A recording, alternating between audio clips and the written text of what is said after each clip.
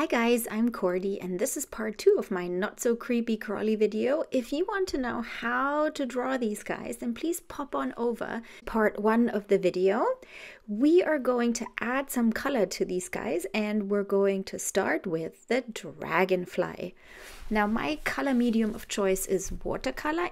Here is my set of colors. You can also use watercolor out of tubes if you like. I prefer to use 2 brushes, a bigger one and a very tiny small one, and this dish to dilute my colors with water. For our dragonfly, we need a earthy brown, a light blue, a bright blue, and sort of a blue grayish color. So starting out with the light blue, I'm going to color in just the tips of the wings, and keeping it nice and wet, I'll grab the blue, the darker blue, brighter blue color, and just drop it in to that wet area. Now for the center, I'm bringing out that blue grayish color, and in the middle between those, I drop in that brown, and you just want to make sure that everything's sort of blending into each other, which is nice to do with the watercolor, because the wetter you keep it, the better. Now just darkening the center there a little bit. Now to avoid having the color flowing into each other when it's not supposed to flow into each other, we're gonna dry the color a little bit with a blow dryer, because just sitting and waiting is just too boring. And next we're going to go back to our bright blue color and color in the head and the little markings on the back all the way down to the tail, just giving it a light blue first layer. Then we'll go back to the bright blue and just add a little bit of shadow there on the head, and also inside the marking, just dropping in a little bit into the wet area of that bright blue. And then we're gonna switch over again to the brown and layer that into the side areas there as well, where the shadow is, just to make it look a bit more interesting. Also in the markings, you can add a little bit of that brown where the shadow of the wings falls. I really do have a bit of a love and hate relationship with watercolor, because it really sometimes has a mind of its own. And when it doesn't really do what I want it to do, it just turns out to be a surprise. More often or not, it's a good surprise. So it's making art by accident, which can be very exciting too, but I'll show you later on how I add a little bit more of control to my watercolor painting. Now for the background, I just use the leftover colors in my little tray with lots and lots of water, and making sure that they all mix and blend together. So down at the bottom, I've got a bit more brown, at the top a bit more blue, and I also prefer to have that background sort of fade into the white of my page. Now my favorite bit is using salt with watercolor. You just sprinkle a little bit on it, and I'll show you that cool effect that it does. Going here to the other side, blending it into the white of the page with lots and lots of water, and of course a little more salt. And then this is the effect. You get these like marbled white dots, which is really cool. Now to integrate the dragonfly itself into the background, I'm going to add a bit of a shadow around the edges. And also you want to make sure that you really blend those into the background there with lots of water.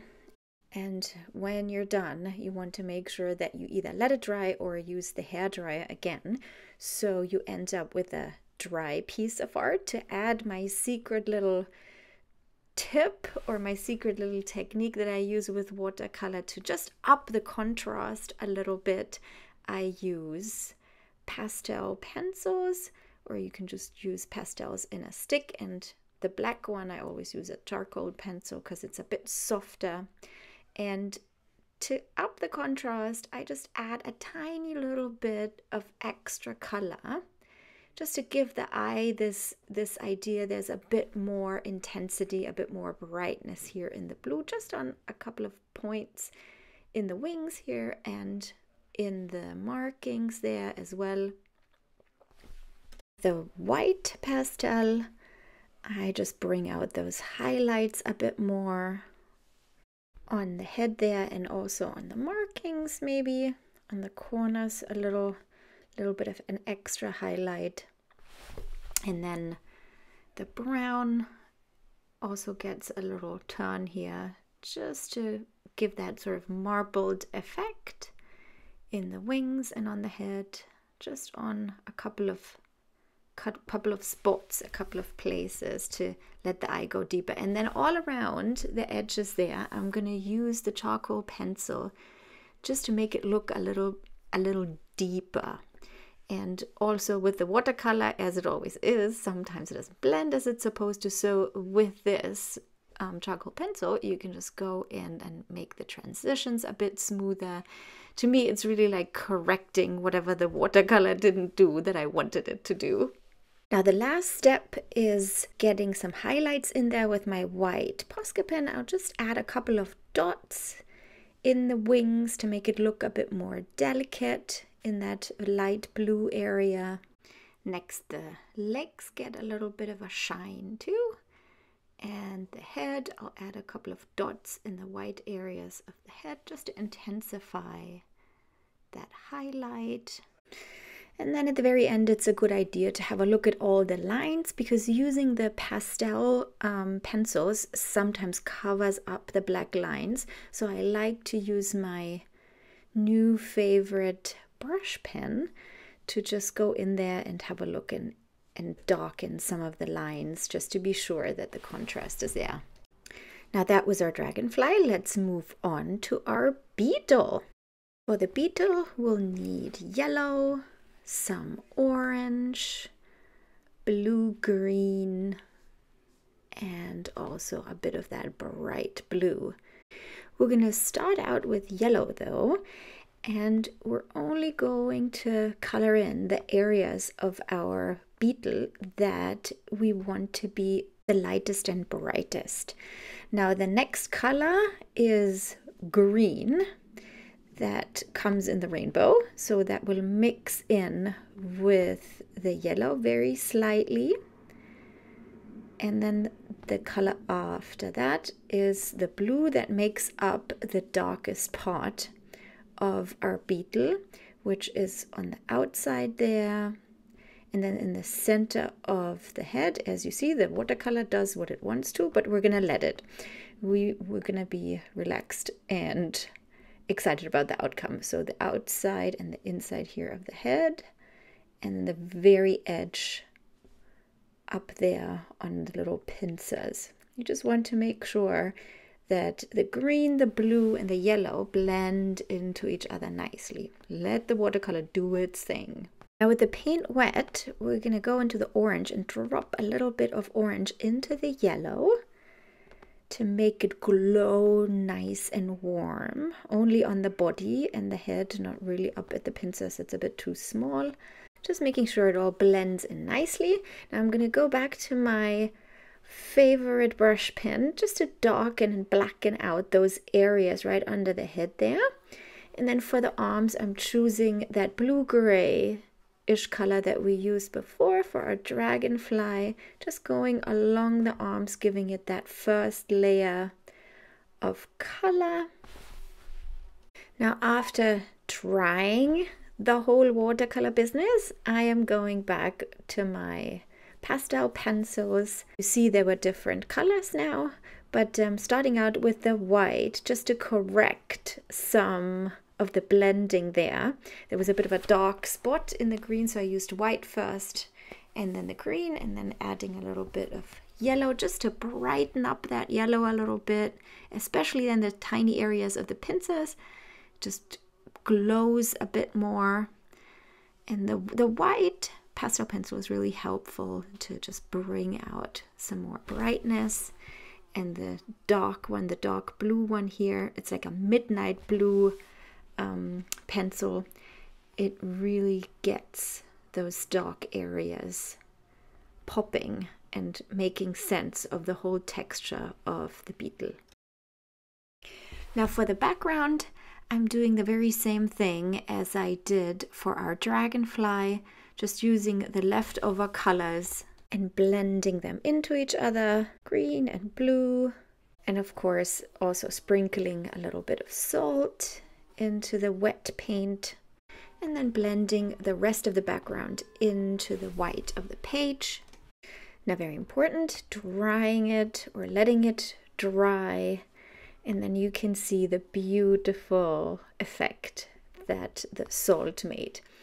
Now, going around the edges again with a gray color to make the bug pop off the page. Now, after this is dry, I like to go in again with my charcoal pencil just to darken the very edge a little bit. And our beetle also gets some extra highlights on the little hairs, on his legs, and then a little dots in the lighter areas just to make it pop and make it a little more interesting. The last finishing touches with the brush pen just to make sure that all the lines or the black lines are visible, and then we're done. Now let's move on to our moth. Now, yes, you're right, I could have chosen a butterfly for this, but to be fully honest, I think the moths are much more interesting. They have much more interesting markings, and believe it or not, they're very colorful. Colors for our moth are pink, purple, yellow, a gray, and a brown. Start with our pink right here at the center, the lower part of the hair, if you will, and the little horns. And then the purple is for the very bottom and the little eye-shaped markings. The area around the purple is going to be dark black, so I use my brush pen to make sure it's really dark. And then for the wings, I use the gray. They are not all the same kind of gray, so I'm using sort of the blue gray for the top part of the wings, and the bottom part I'm going to just dilute a little bit of black. But here, as you see, at the tips of the wings, they're a little bit more opaque, and then the side wings are a bit more translucent.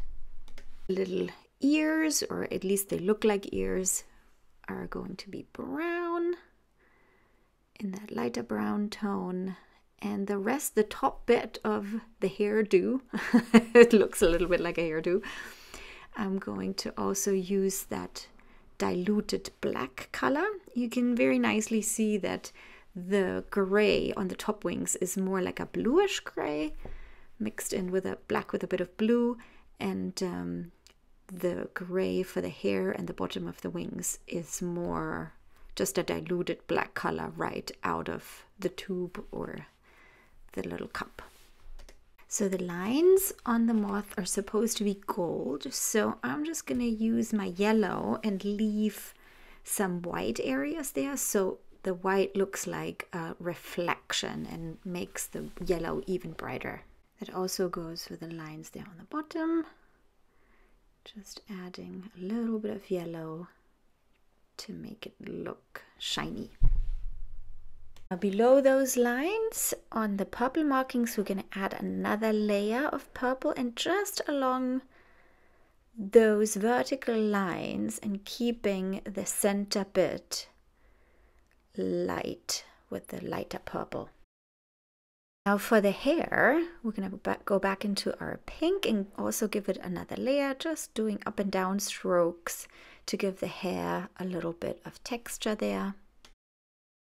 And then I'm switching to my pastel pencils, giving the hair a bit more detail, as you see here, just to make it look a little bit more textured. And I also like to go over that gold bit a little more to emphasize those white areas to make it even more shiny. And on the lower part of the wings, I'm grabbing a very light purple pencil, pastel pencil, and just adding a bit of a purple shade to that gray area around those eye-shaped markings. And remember, we left that lighter purple on the bottom markings there. I'm just using the white pastel to add a little bit of contrast, and the gray one as well, just to go along the lines a little bit to get out that contrast, to make it even more interesting.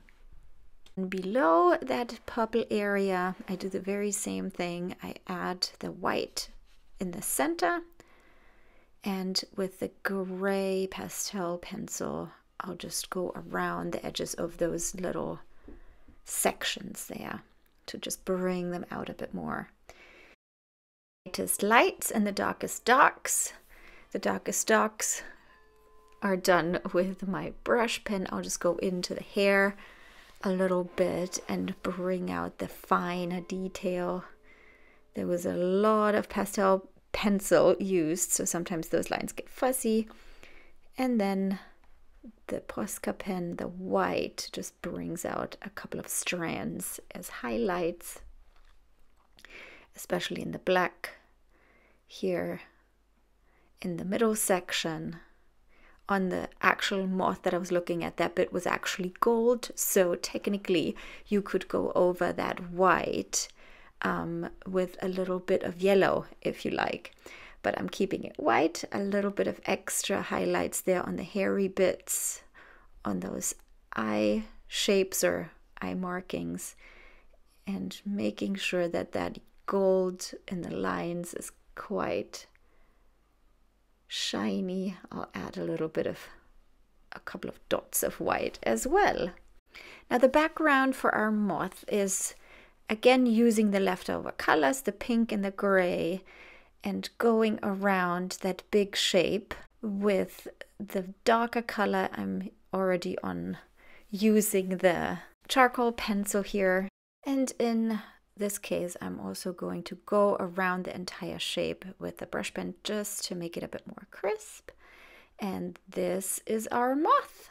Thank you so much for watching, guys. I hope you had fun and I could inspire you a little bit on dabbling around with watercolor and pastel pencils. Pop on over to my channel and subscribe for some more sketchbook adventures. Let's draw together again soon. Happy sketchbooking. Have a great day. Bye.